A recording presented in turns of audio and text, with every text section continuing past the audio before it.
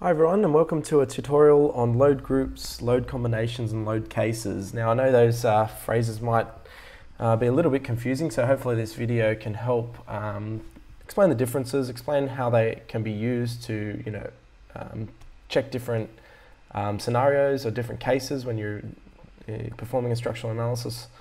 So today we're going to explore those different features and explain how best you can use those to create your load combinations.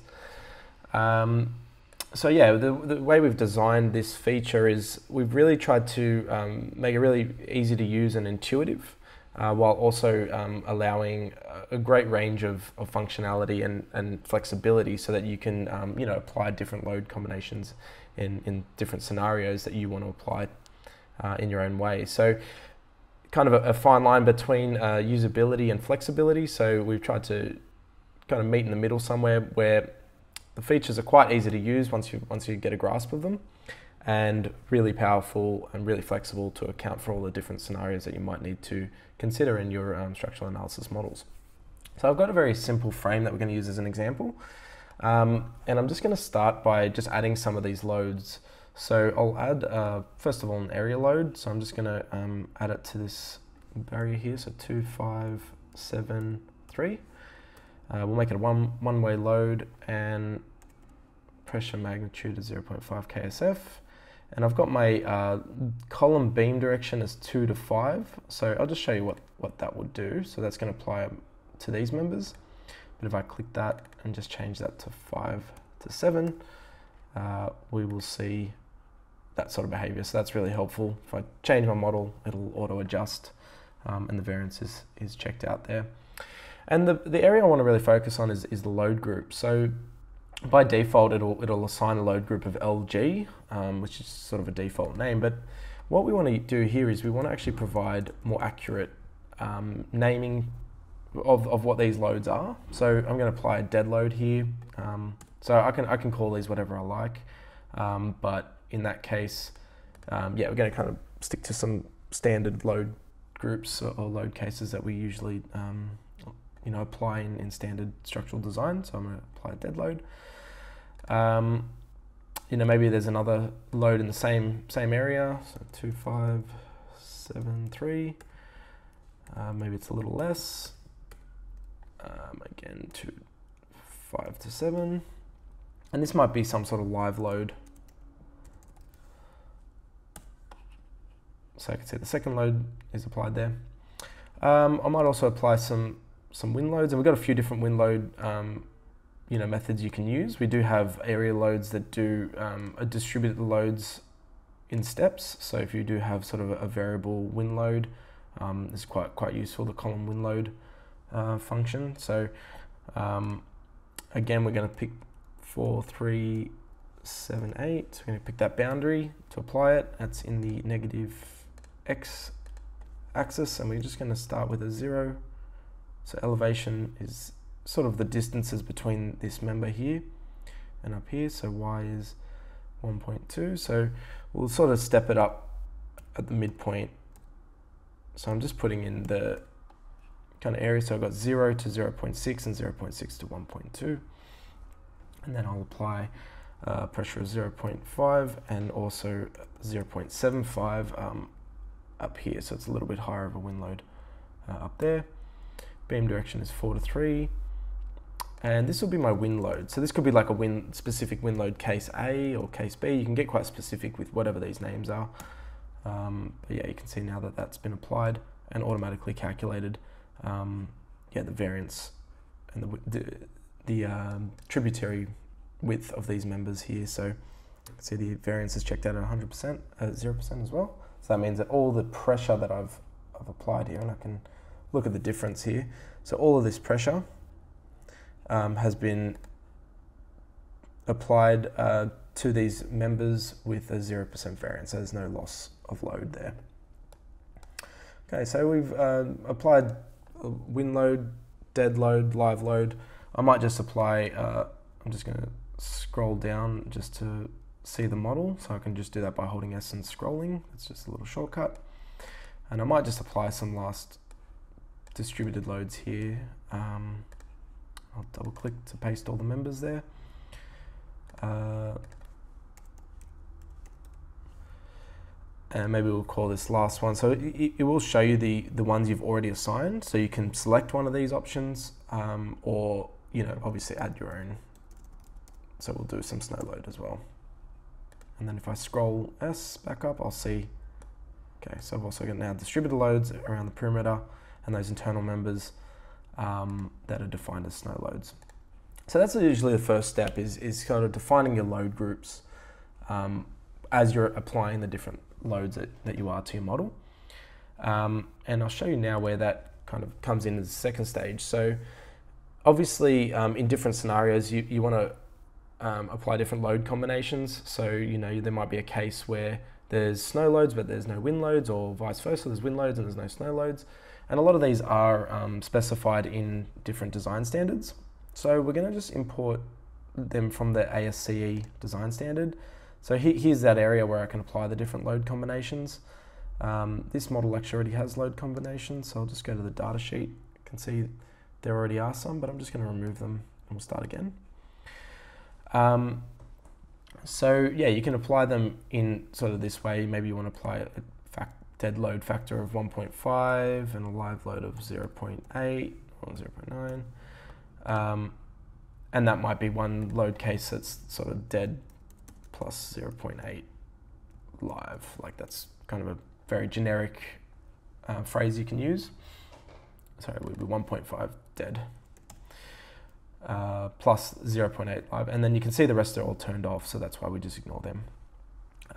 So what it's doing is in this load combination, it's applying an extra 50% on the dead loads, but reducing the live load by 20%. And then it's not applying any snow load or any self-weight load or any wind loads as well. So you can see how you can use these to control and apply the forces in different ways that are completely within your control. And what I'll do is I'll clear that now that we've seen just a very simple example, and I'll load them in from the design standard. So we already have these specified, makes it a lot easier. So you want to apply a ASCE, LRFD design standard. You can display those, and it's already imported them all from the design code. So you can see the 1.4G and all the different sort of cases. And what we'll do is we'll assign the load cases. So in order to use these load combinations, we just need to tell the software what our naming convention that we used earlier means in their design standard. So it's a pretty easy step. You just kind of, like, I've named this one live load, so obviously that's a live load. I've also named this one snow load, so I'm going to make that a snow load, but might be want to be more specific about what type of snow load that is. Self-weight is usually a dead load, and then wind load, case A, would be obviously a wind load. So I'm just sort of linking or assigning the naming conventions I applied to what's read by the design standard, which is a pretty simple step. It only has to be done once. And then I'll import those. And there is this other option here. So if you do have a lot of different cases, like wind load cases, you don't want to apply them all at once.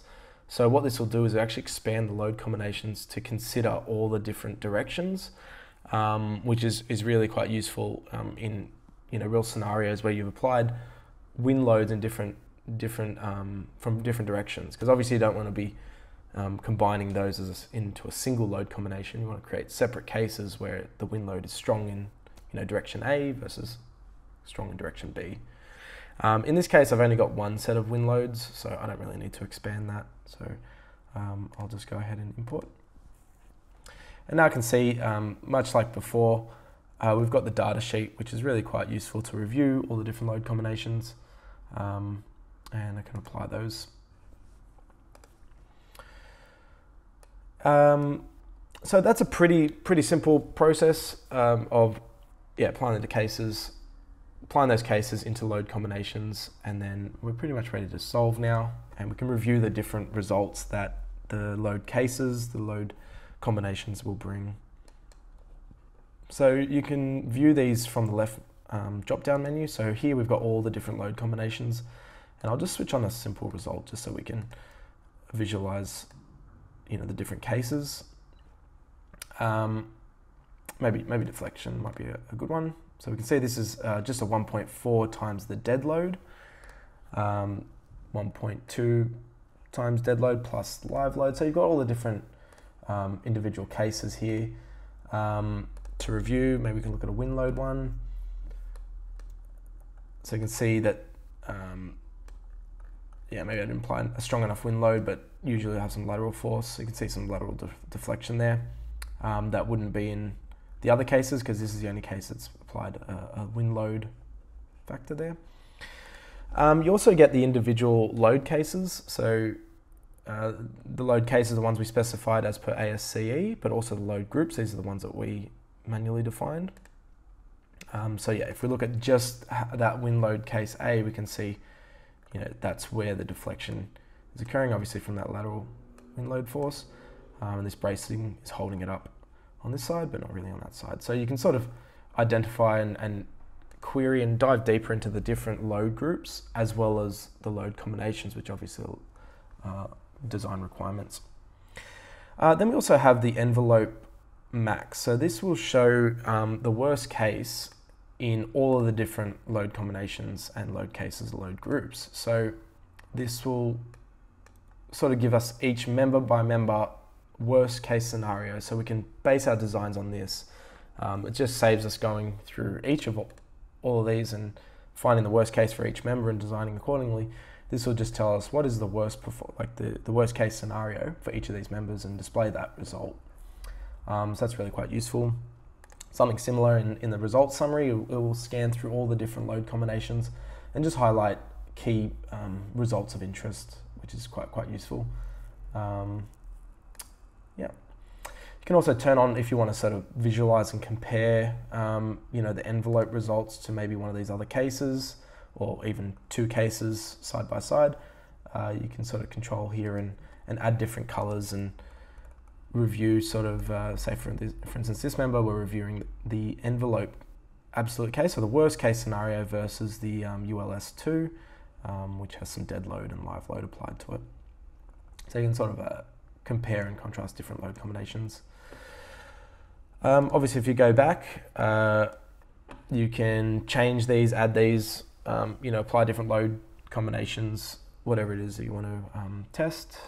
It's also quite useful to review some of these visibility settings. So, you know, you can turn all the loads off. Maybe you just want to look at the dead loads, or sort of just look at the live loads.